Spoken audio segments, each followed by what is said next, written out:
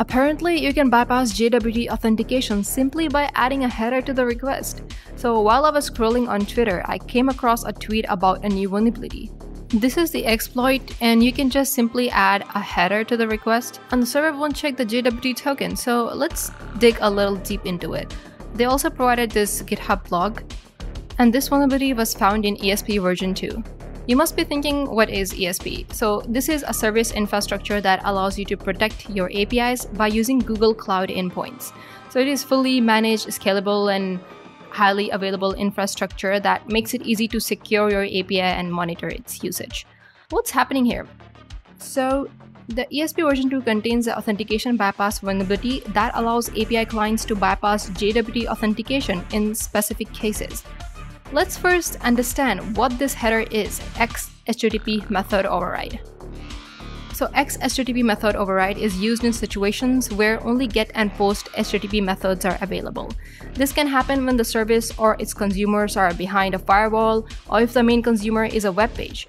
In such cases, the missing verbs can be emulated by passing the XHTTP method override header in the request. For example, an API client can send a PUT request over POST by adding this header to the request.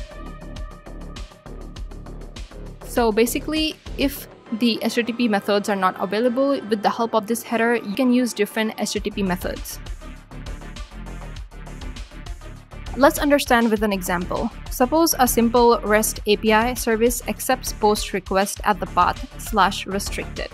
The service is put behind ESP version 2, and ESP is configured to accept POST requests only from the client that provide a valid JWT token. If a malicious API client makes a PUT request and passes the POST method in the XHTTP method override header, the malicious client successfully bypasses without specifying a JWT. So it works only if the two conditions are true. The requested HTTP method is not in the API service definition. For example, PUT. PUT was not in the API service definition, and the specified POST method in the XHTTP method override header is allowed in the API service definition. So since it is allowed, ESP forwards a request to the backend without checking the JWT, allowing attackers to craft a request with a malicious header. Well, this is pretty interesting, right? So they have mitigated this vulnerability. You can upgrade deployments to 2.43.0 version or higher. This release ensures that the JWT authentication occurs even when the caller is specified XHTTP method override header in the request. Okay, so that's the quick update for you. Also, if you have any video suggestions related to API hacking, you can comment down below and I'll check it out. So thank you for watching, and I'll see you in the next one.